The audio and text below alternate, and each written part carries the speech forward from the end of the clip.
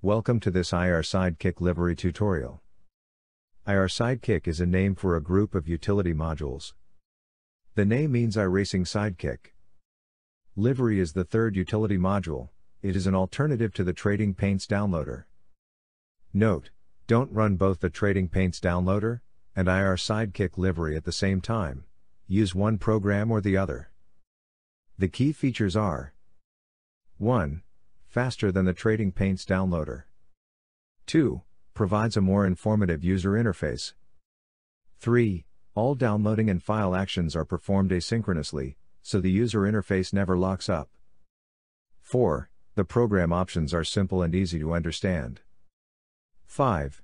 Each driver's car, suit and helmet livery can be viewed. The user interface has 4 tabs at the top, and a status bar at the bottom. The main livery tab displays the list of drivers in the current session. The car, number, decal, spec map, suit and helmet livery will be downloaded asynchronously in the background. The status bar provides a visual progress indicator. When each driver's livery has been downloaded, irSidekick livery will instruct iRacing to refresh the driver livery. You can click on a row to select that driver. If the livery for that driver has finished downloading, it will be displayed on the right. There are 3 livery views to choose from. All, which shows the car, suit and helmet. Car, which only shows the car.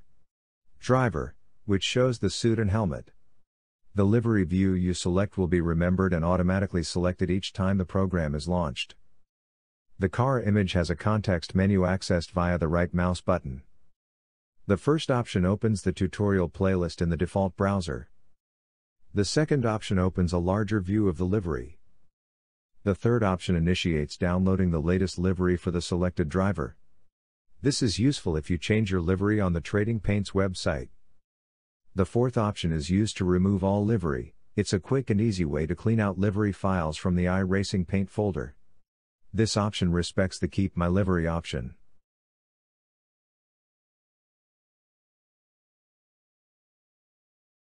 Let's go through the status bar content. The internet connection status is displayed as online or offline. The iRacing SDK status is displayed as started, running or stopped. The session strength of field value is displayed.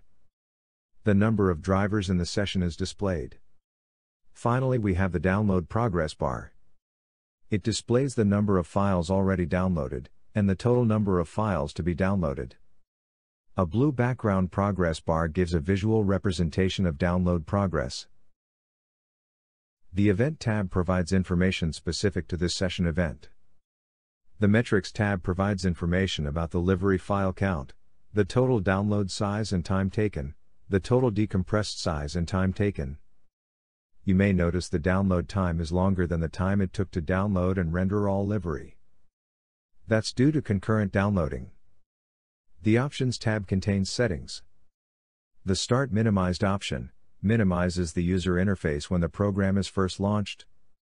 The Keep My Livery Locally option prevents my livery from being deleted after each race.